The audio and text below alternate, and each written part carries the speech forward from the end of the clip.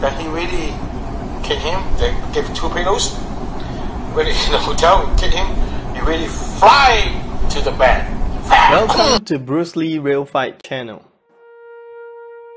In early 1970s, Bruce Lee returned to Hong Kong from the United States. He was surprised that he had become famous in Hong Kong due to the reruns of the Green Hornet series on television. He was also invited to a popular show Enjoy Yourself Tonight, where he showed his 1-inch punch. During that time, Bruce Lee met Sammo Hung on a set. A stuntman who was working with Sammo Hung at the time came over and doubted Bruce Lee's ability. He asked Bruce Lee, "Are you really that powerful at what people describe?" "I don't think so. Show me the power."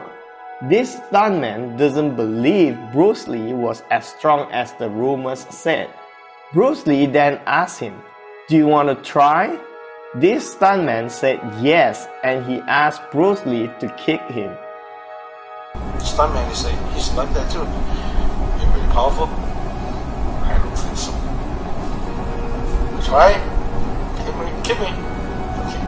They were in a hotel room.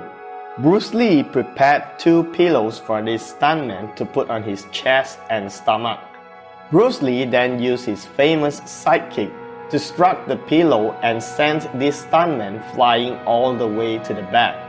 The man who witnesses this was Sammo Hung, and the stuntman who made a big mistake by challenging Bruce Lee's sidekick was Lam Ching Ying. Then he really kicked him. They gave 2 pillows. When he's in the hotel, kicked him. He really fly to the bed. Lam Ching Ying was a Hong Kong popular stuntman, actor, action director, and martial artist. He is a physically talented martial artist. He had a great reputation for being disciplined, headstrong, and self-willed. According to Sammo Hung, Lam Ching Ying will not listen to what people say if he didn't say it himself. Therefore, he challenged Bruce Lee and asked Bruce Lee to show his power.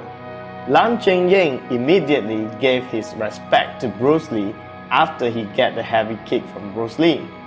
On top of that, Bruce Lee was impressed that he hired Lam Ching Ying as his personal assistant. Lam Ching Ying was 19 years old at the time. Later on, Lam Ching Ying started to work as a co-action choreographer on Bruce Lee's movies including The Big Boss, Fist of Fury, Enter the Dragon, Way of Dragon, and Game of Death. This man is a Lam Ching Ying. This man is a Lam Ching Ying, you know. And then Lam Ching Ying just like that. He don't trust you. Show me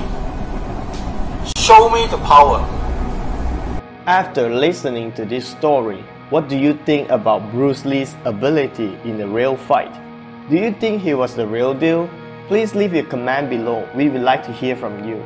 Last but not least, if you love our videos, please like, share, subscribe, and ring the notification bell. Thank you for watching. You really have power. Salute.